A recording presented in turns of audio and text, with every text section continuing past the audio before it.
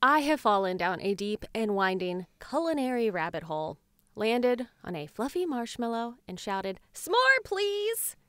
But I'll take that s'more meatless, because today we are talking about the graham cracker attributed to Sylvester Graham, the father of vegetarianism in the United States. I did wonder what the meat option is with a s'more, and now I'm thinking bacon, and I think it could be good. Honestly, bacon on a s'more probably would be good. Just not American chocolate.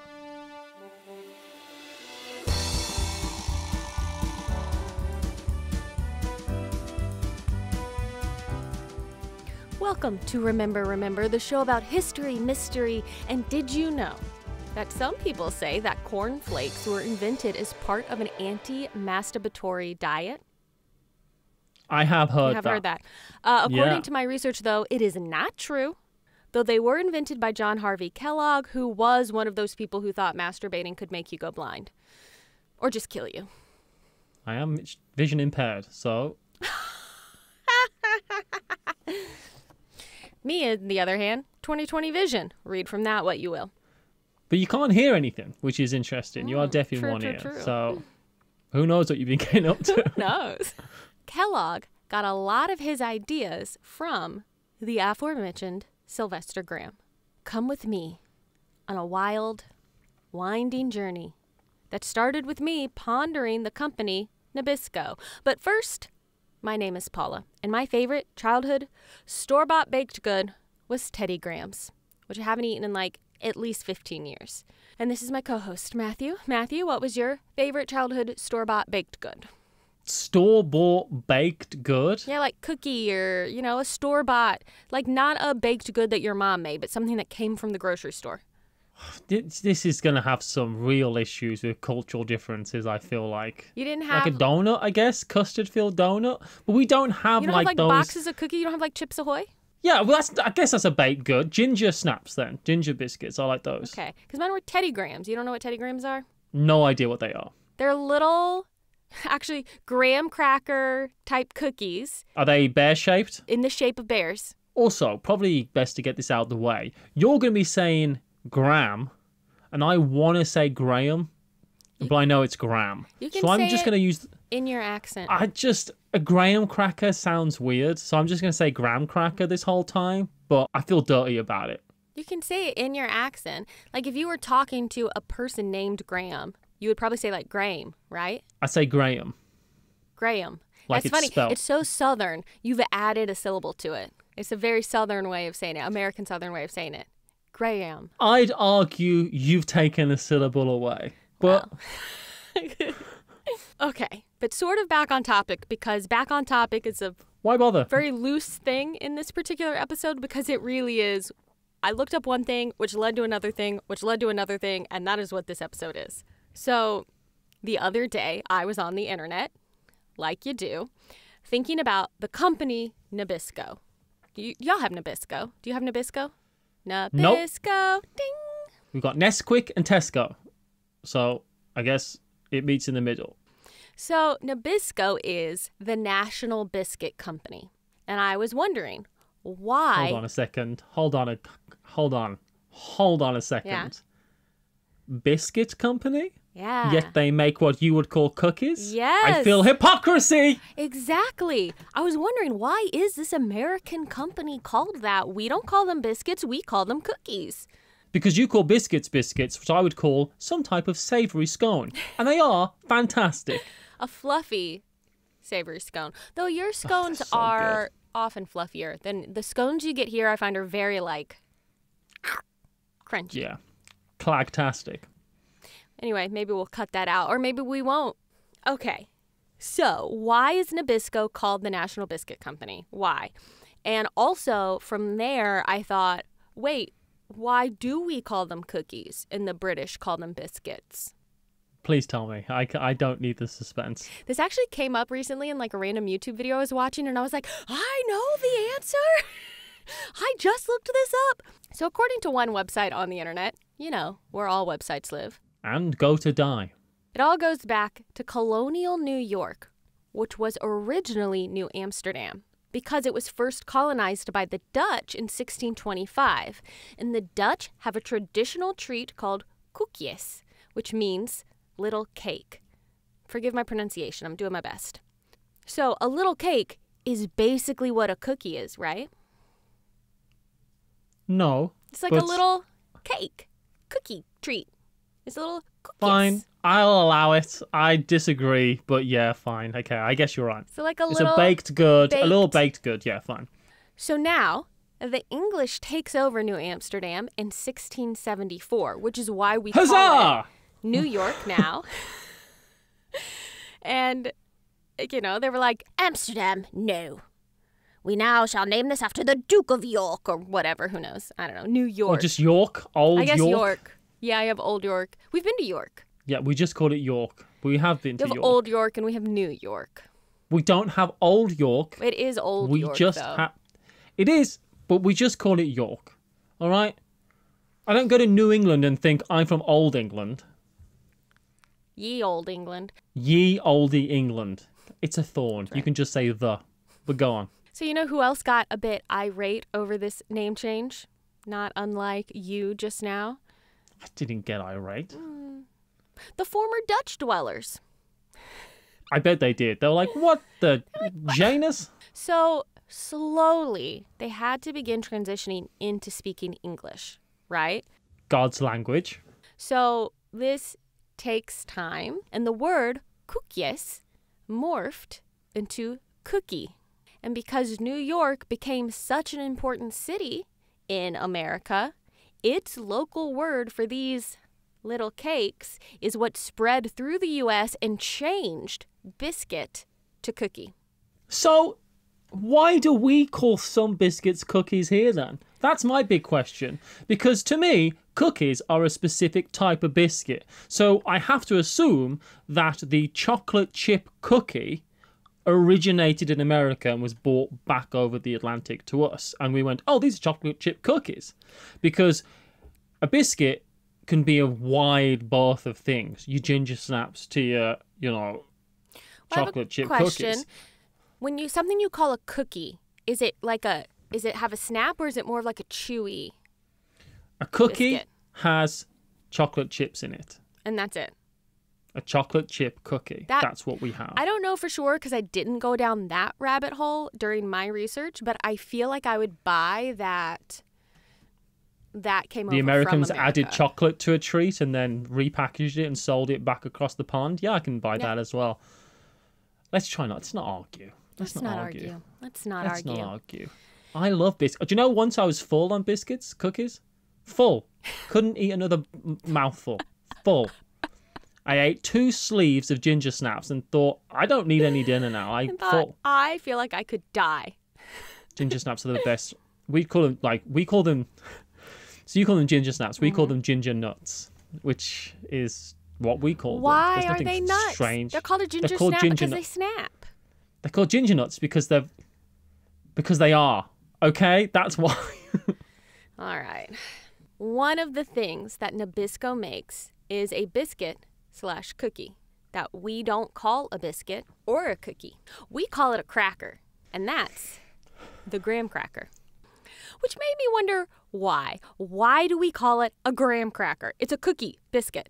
It's closer to a ginger snap than a Ritz. And that's how I became aware of Sylvester Graham, Matthew, Presbyterian minister, dietary reformer, and man highly suspicious of pleasure. He sounds like a laugh riot. He sounds like an absolute nightmare to try to be friends with, honestly. Was he the kind of person who was against other people having fun because he was unable to have fun?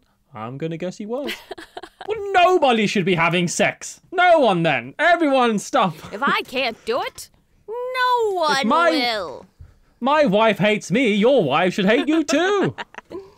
Sylvester had kind of a rough childhood. He was born in 1794 and had 16 siblings, Matthew. Don't make me feel bad for him. I want to make jokes. You can make jokes. He's been dead for so long. His parents got a lot of pleasure, it sounds like. Apart from being pregnant for, 14 years? 13 years? Right. Well, Jeez. and he was at the end of these 16 kids. His father was 72 when he was born and died when he was only 2. And I mean, good on him for being that old and still getting it on, I guess. I mean, how did he die is what I want to know. His mother wasn't the most stable person, so Sylvester went to live with his relatives and ended up working as a child in a tavern that one of them ran. So that early exposure to drinking and drunkenness caused him to hate alcohol, and he swore to never drink. Okay, that makes sense. Right. I'm getting some strong Les Mis vibes from this whole situation. But yeah, that makes sense. Yeah. I can see him being He's basically Cosette. the worst character in the whole thing. No. But the whole love story in Les Mis can I just know you don't do like one. it. I don't want the love story. I barely want anything other than people dying on a barricade and Jean Valjean fighting Javert. That's all I really care about. Anyway, I can understand because I know people in my own personal life, and you do as well, who had times where their exposure to alcohol was nothing but negative and have staved off the alcohol themselves. And I can totally understand that. My mom's that way, frankly. Yeah. And it makes sense, right? That someone would say, you know what, I've seen the ill effects of this thing, so why would I ever be interested in partaking of it myself? Well, and I have my own thoughts on that because in one way you could say I've seen this being abused, so I refuse to use it at all. Whereas some tools and pleasures in life, when abused, can be very detrimental. But of course, when they are used in moderation, everything in moderation, including moderation, I think is a good thing, right? And so in some ways I feel, sorry is not the right word because I feel like people don't feel like they're missing out. But in some ways I feel like you're kind of throwing the baby out with the bathwater, with the cutting your nose off to spite your face. One of those idioms. Throwing the baby out with the bathwater was appropriate.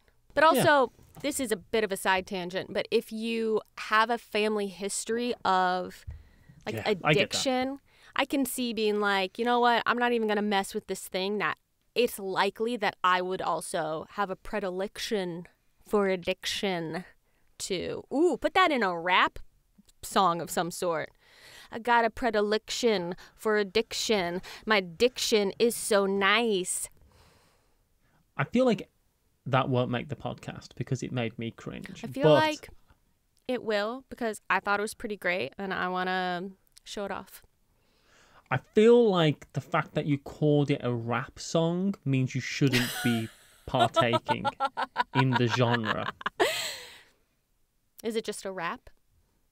You could have said, wow, those were some powerful bars. You know, I spit fire on these bars. I fly my ship up to Mars. I drive a lot of red cars. And I'm out. 3 rhymes is all I can do. That's not enough I rhymes. wanted another one to end it out on, but I watch a show with a character named Lars. Boom. Mic drop. Except it's on a stand. I liked that it rhymed, but what it made up for in rhymes, it lacked in any tangible sense. Sylvester Graham always had poor health, and in his late 20s, after leaving seminary for some reason, he had what is described as a nervous breakdown with no other details, so he needed to be nursed back to health. So It sounds like a depressive episode, but that's just really my guess. Very popular. I think, like you said, I don't think he was a barrel of laughs to be around, and so I imagine... Yeah, I don't think he had a good time. I already feel sorry for him, so I don't want to make any more jokes at his expense. I mean, I will, but I shouldn't, you know? So I can appreciate that. He's had a rough upbringing, and he's been sent away from his family, and now he's, probably not the life of the party, right? In ill health. He's poorly. And then the cholera pandemic happened. So that led me down a small side rabbit burrow to learn about that. This was the second cholera outbreak, and it wouldn't be until the third that Dr. John Snow, who apparently does know something, would convince people that there was a connection between the disease outbreak and water contaminated with sewage. And that led me to look up germ disease theory, but honestly, that's not really worth going into right now. To me, Jon Snow was a news presenter in the late 90s and early 2000s, and a pub near Hampstead Heath. I have an actual friend in real life who's named Jon Snow, and let me tell you... I feel like it's actually way more common than you'd think. He was not thrilled, I don't think, when that line happened in Game of Thrones. If the line had been, "You've got a massive cock, Jon Snow." I imagine he'd Maybe have he been felt like, differently. people could repeat this to me in my day-to-day life, and I'd be okay with it. So this is still the second cholera outbreak before we know there's a connection with germ. And people do not know that germs cause disease or that you shouldn't literally shit where you eat.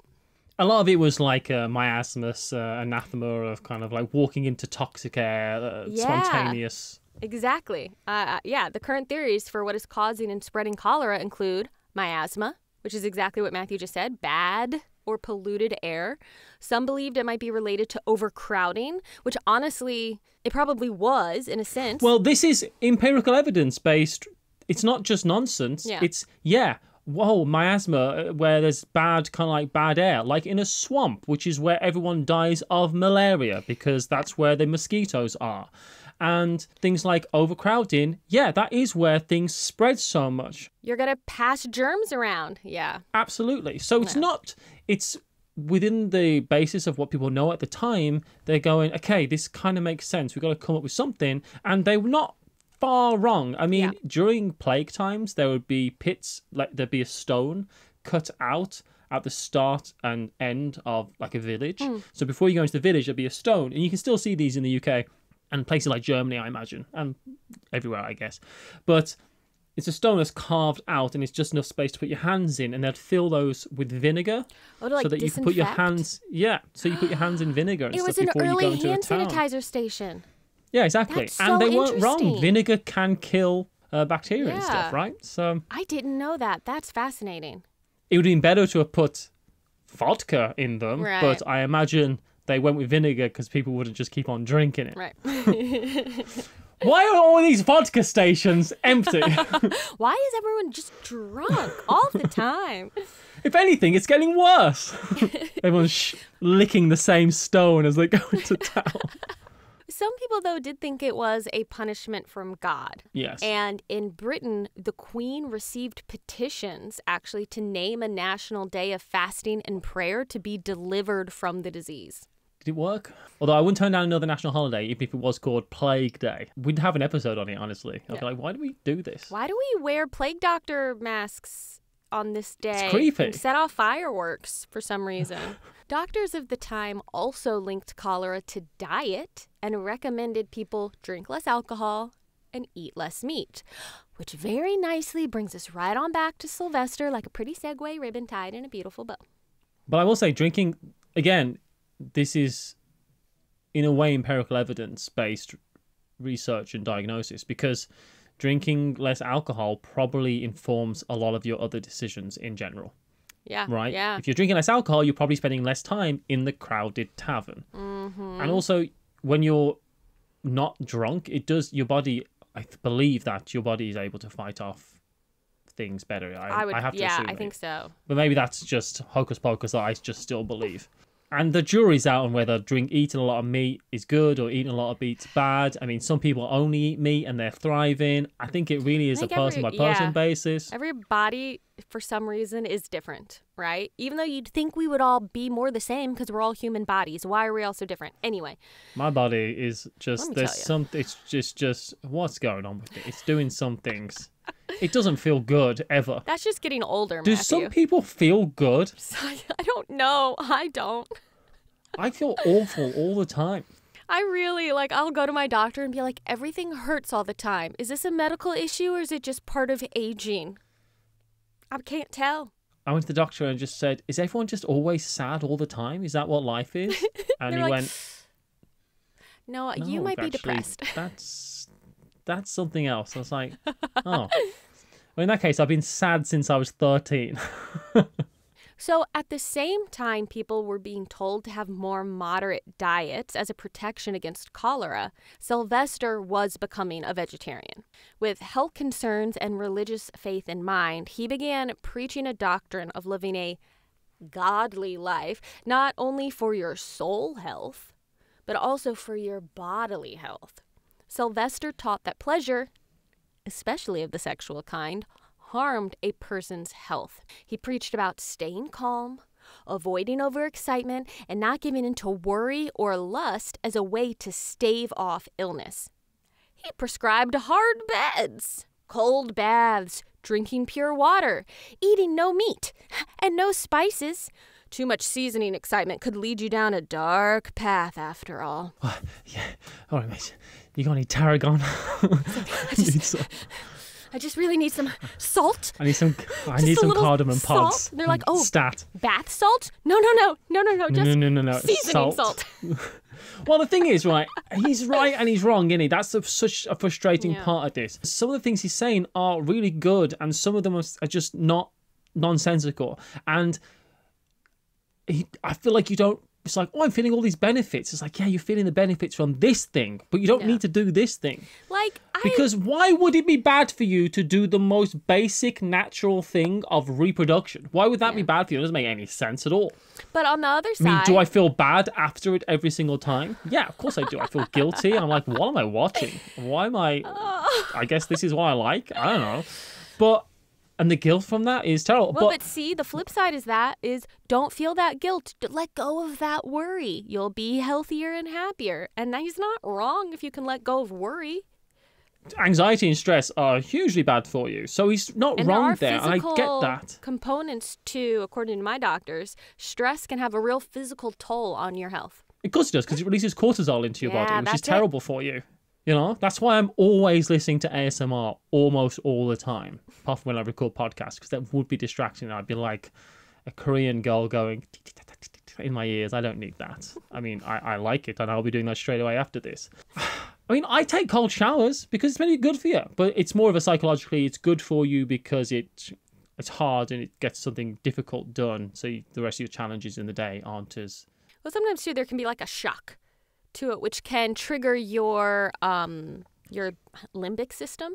Yeah, and I feel like for me, cold showers is good because for me, it helps reduce stress, essentially, or helps you deal with stress management, like physical stress management. The jury's out, right, on all this cold shower stuff, I feel like, Dr. Huberman. Is it? Should I be doing it? Should I not be doing it? I don't know. I'm doing it. I'm doing the Wim Hof breathing as well. And honestly, after I've done the Wim Hof breathing, I feel like I forget how to breathe normally. But I'm doing it. Should I be doing it? Dr. Huberman, help me out. This is a reference to something I don't know, Matthew, I have to say. I'm in a very male-centric part of YouTube. Let's just say that. Well, do any of these parts of YouTube tell you to not eat carbs? Because the mainstay of the Graham diet was bread. Love bread. And I do like that. But it had to be homemade and made with flour that was coarsely ground at home to keep it natural and wholesome. He was such a freaking hippie. So bread was normally made from very finely ground flour that had been doctored to bleach it, keep it from spoiling, and hide the odors caused from when it did spoil. Plus, non-homemade bread was often made with brewer's yeast, which was also used to make beer.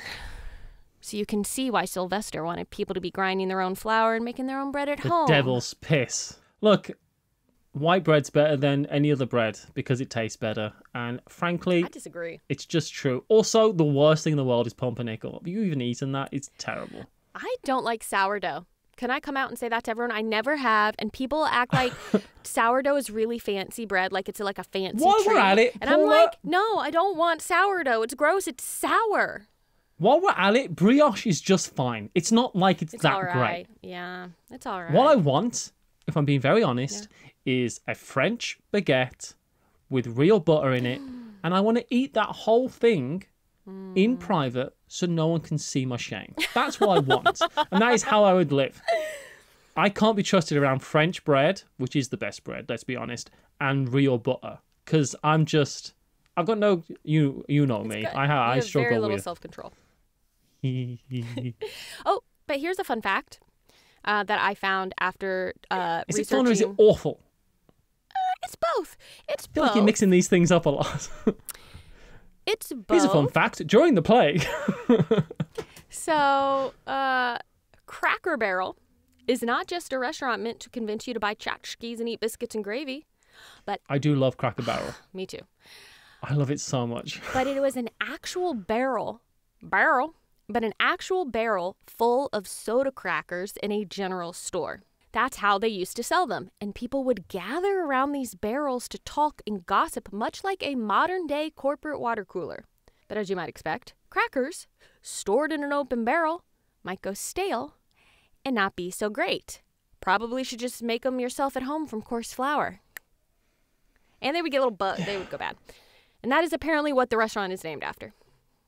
Look, Cracker Barrel's so good, and I am getting biscuits and gravy, and it's great, and sausage gravy, and it's brilliant, and like they do chicken fried steak, I think, something like that. I don't know, it's great. Yeah. Everything they do is good. I love Cracker Barrel. It's great. Can we just go to Cracker Barrel and forget about the world, anything else in the world, and our waistlines?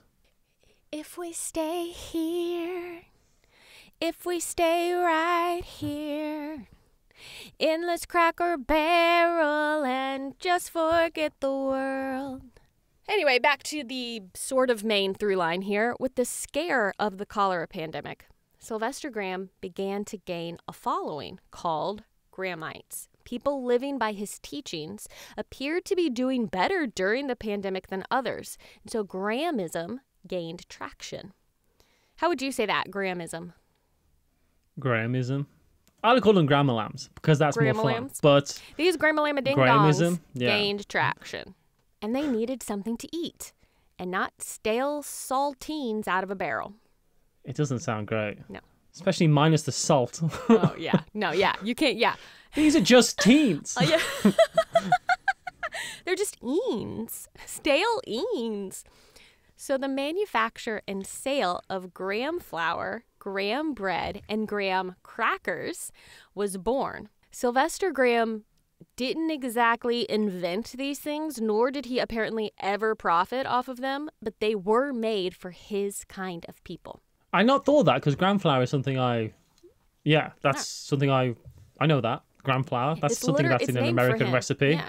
I imagine it's a coarse flour then. Is that what graham flour is? Yes, graham flour is a coarse ground wheat flour that is not sifted after milling. Is it because sifting is too much like shimmying, which is too much like doing it? It has to be, right? That's how I do it, by the way. Yeah. There's a lot of wiggling Shifting is like the flower version of dancing in Footloose, you know what I'm saying?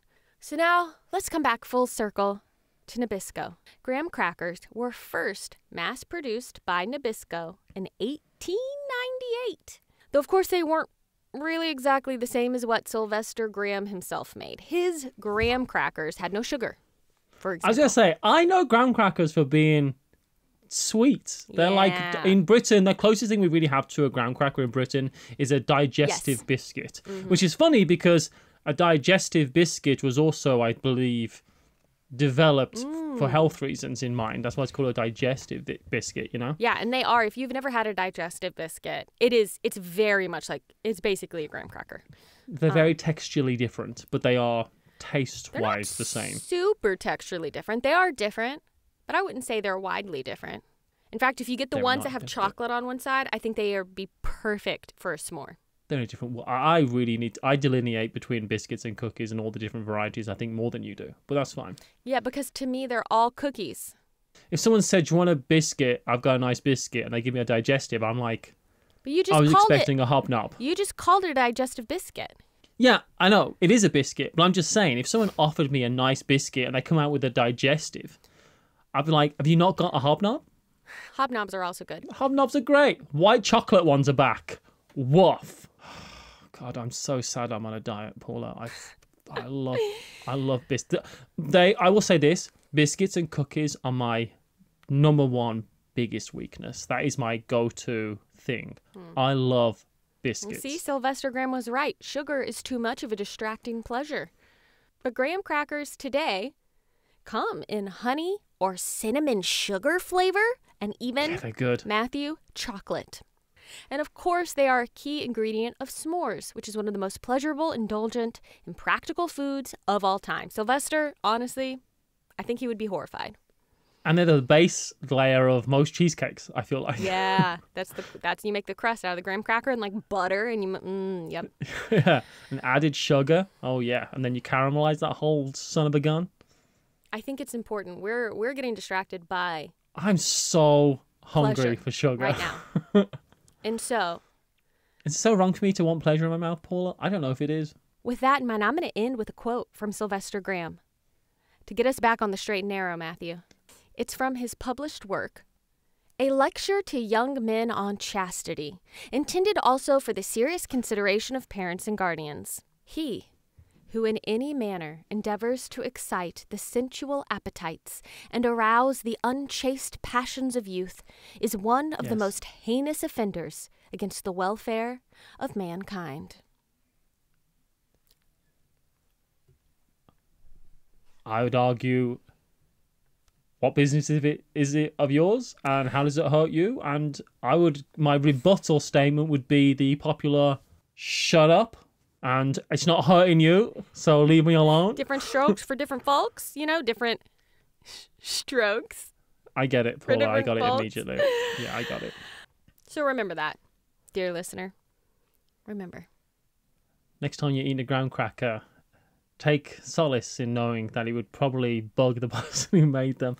That is unfortunate. And I don't think he was a bad guy, right? He was really trying to promote a healthy lifestyle. I mean, one of the things was like, drink purified water. Yeah, it's probably a good idea.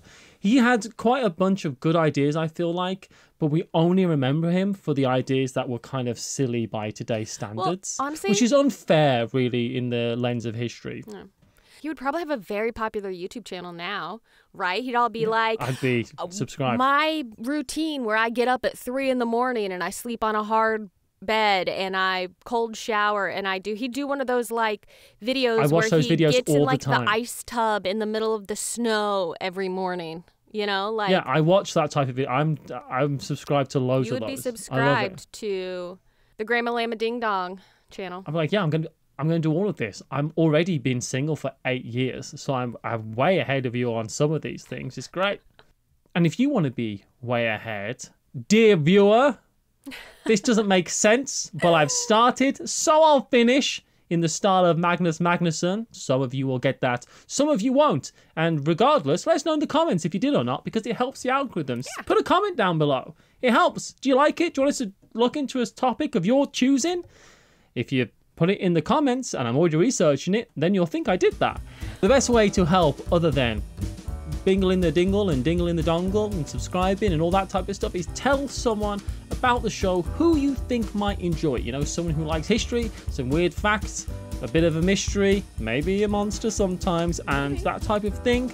We'd love you to just share the show with someone, because that's the best way to grow a YouTube channel, really, because we can't rely on the internet. So thank you so much. And Paula, thank you so much for doing the research on this one. It's been weird, but I've enjoyed it a lot. Yeah, thank you for going with me on this literal rabbit hole maze, labyrinth of nonsense. I'm really glad you veered off at the cholera pandemic, though, because that was, I'll tell you now, that was chilling my vibe. Thank you so much, everyone, for watching, and we'll see you next time. Bye. Bye, everyone.